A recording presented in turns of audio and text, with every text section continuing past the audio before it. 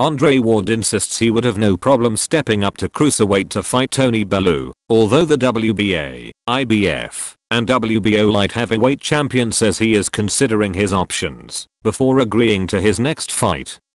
Ward cemented his position as the best 175-pound boxer in the world with an 8th round stoppage of Sergey Kovalev in their highly anticipated rematch in Las Vegas on June 17.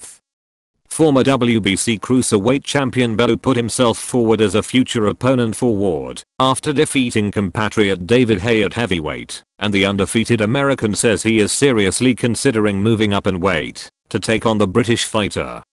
"I think I've proven and shown throughout my whole career that I don't duck and dodge anybody. I've done it the old school way," said Ward, who starred alongside Bellew in the movie Creed. "The resume is there, the big fights are there, the victories and the big moments are there. It just has to be the right situation.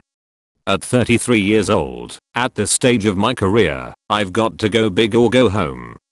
I've got a lot of respect for Bellew. I think he's a quality fighter.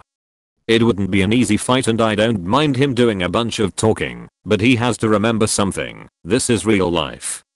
This isn't Creed, this is not the movies, this is real. As long as he understands that it's all good.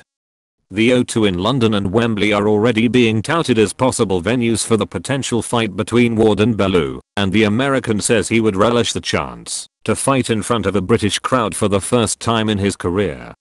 Speaking in Las Vegas ahead of Floyd Mayweather's fight with Conor McGregor, Ward said, "It wouldn't have to happen here, but it have to be the right situation.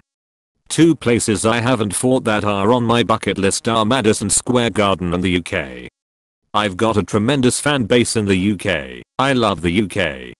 I love the passion, whether they are for me or against me. You've got to respect how they show up and support their own. They don't just wait until you get big, they support you on the way up, and I love it. Anytime a country can fill a stadium of 90,000 people, you've got to show them love, and you've got to respect. The UK is definitely something I want to do before I hang the gloves up."